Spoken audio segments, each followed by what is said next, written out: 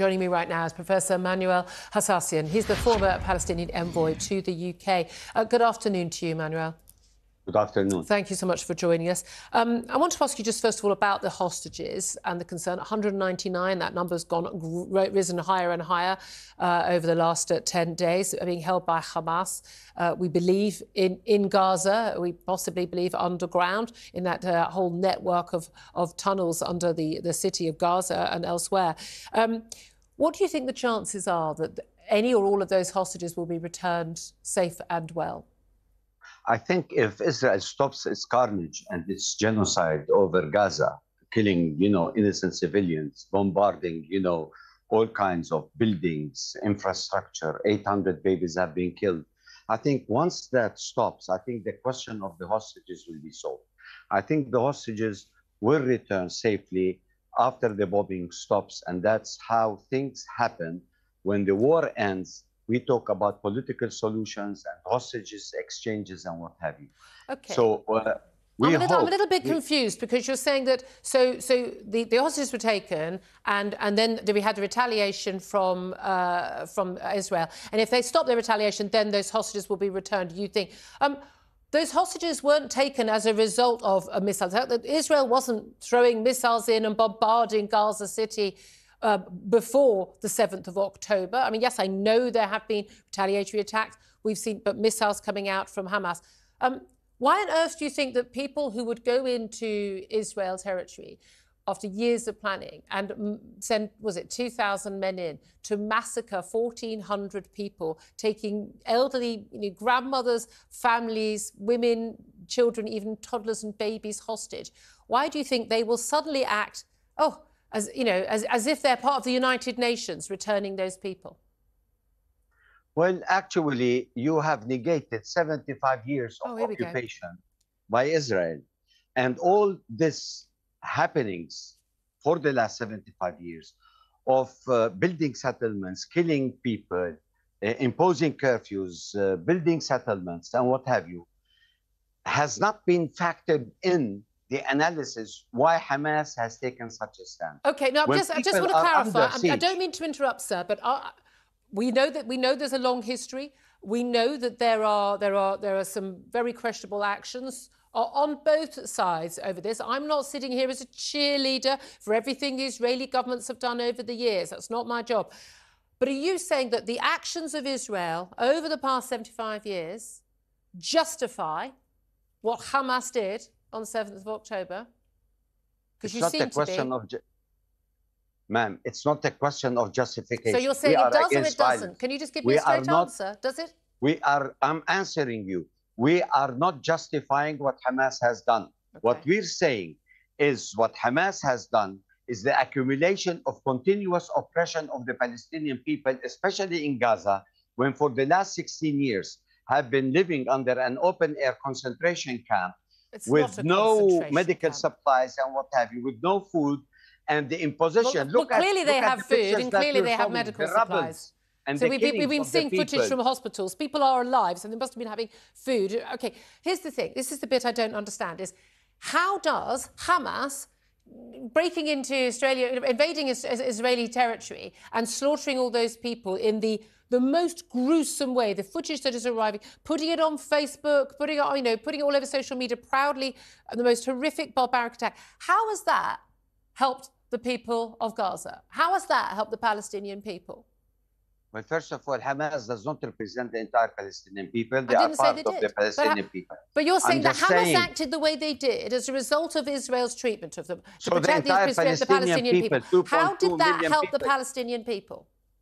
The 2.2 million people have to pay all this because of what Hamas has done. Is this a fair explanation of the situation? It's the question of Hamas attacking and the end result of the destruction of Gaza with killing thousands of Palestinians. This is not included in the equation when you try to analyze why Hamas has done what they have done. Could you answer my question, Nobody wants violence. Could you answer? I mean, you can get to all those points, but could you answer the actual question I asked you? How was what Hamas did, that massacre of 1,400 Israelis, largely civilians, young, old, babies, how did that help the people of Palestine? What was the purpose of that in terms of helping the people of Gaza? It's not a question of helping the people of Gaza. What was the purpose, retaliation. It's an action and reaction to what Israel has been doing for the last 75 what did Hamas years. think the reaction of Israel would be to that? Well, I mean, you know, if somebody plans something, they have to bear the consequences. So it was factored in that definitely Israel is going to attack civilians. And attacking civilians is not justifiable the way they are attacking and killing people in Gaza, decimating an entire nation. Now, we are talking about moving 1.1 million towards the south, and now Israel today started bombarding Rafah and Khan Yunis. I believe the Israelis have denied that they are bombing southern Gaza, but I don't have I cannot verify either side's information on that at this point. The thing is, okay, so Hamas acted. 80 people have been you're saying killed today. Hamas's massacre was a reaction to Israeli treatment of the people of Gaza over all these last few decades, and it was totally predictable and predicted that Israel's reaction would be the bombardment of Gaza.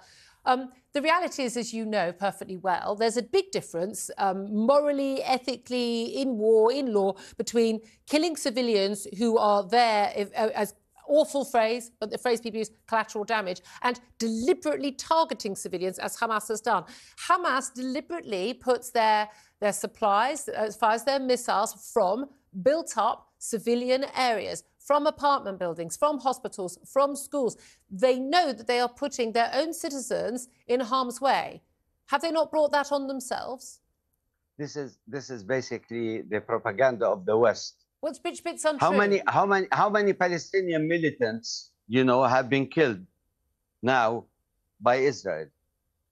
I don't know. But thousands of innocent civilians have been killed. Look at the carnage. You're showing the pictures. Is that because the militants are all underground in that network of tunnels that they've built while they need civilians on ground? Definitely, they are undergrounds. And I tell you what, if Israel thinks by bombarding and killing all the Palestinians in Gaza, they are going to get rid of Hamas, they are totally wrong.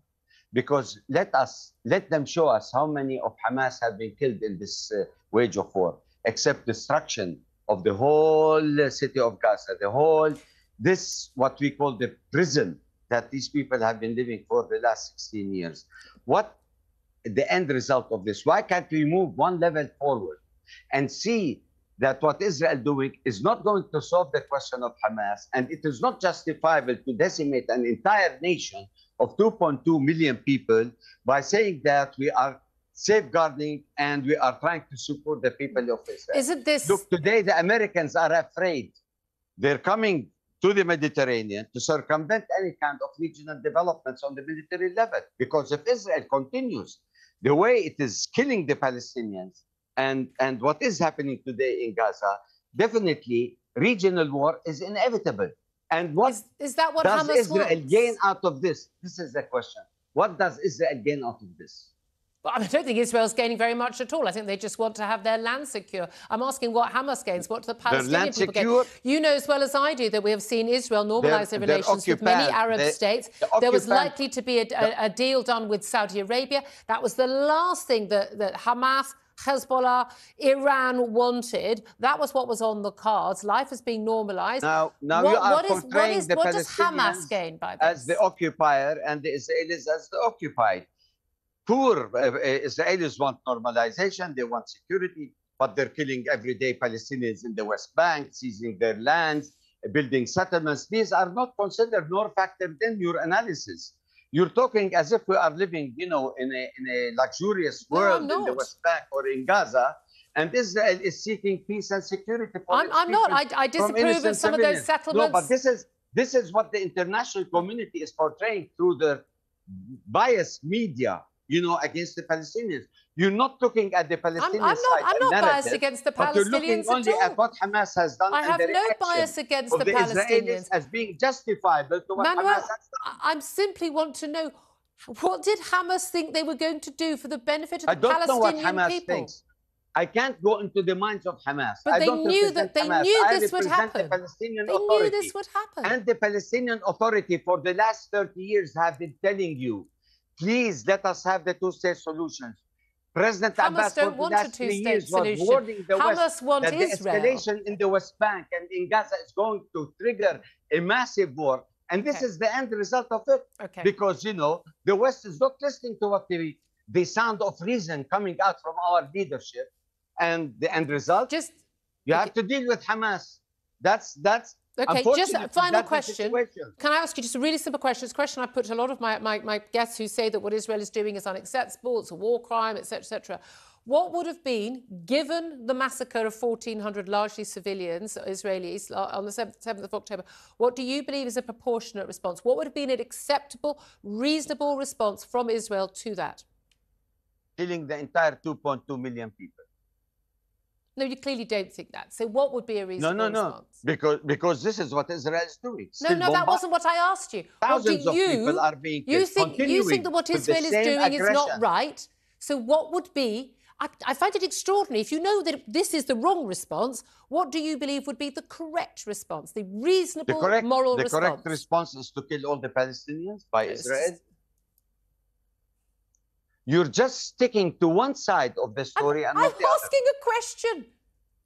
Why don't you answer the question? You don't want to answer the question. You don't want to answer the question. Why won't you answer that question? That Hamas has responded to 16 years of embargo and siege and what have you. Is it right or wrong? This is up to you. But this is a natural reaction for people under occupation. What would be the reasonable, proportionate response from a state who's had 1,400 people killed in a massacre by Hamas? What should they have done? If you were running the Israeli government and you wanted to act in the moral way, what would you do at this point? Would you invite everyone from Hamas to tea? What are you suggesting? I ask the Israeli one simple question. Did they finish Hamas with their onslaught now? Or still thousands of Palestinians have to be killed before they claim victory over Hamas? Where is the international conscience? How do you expect? I mean, you are justifying Israel to continue with killing. This is the international community. You're just watching us being killed and maimed.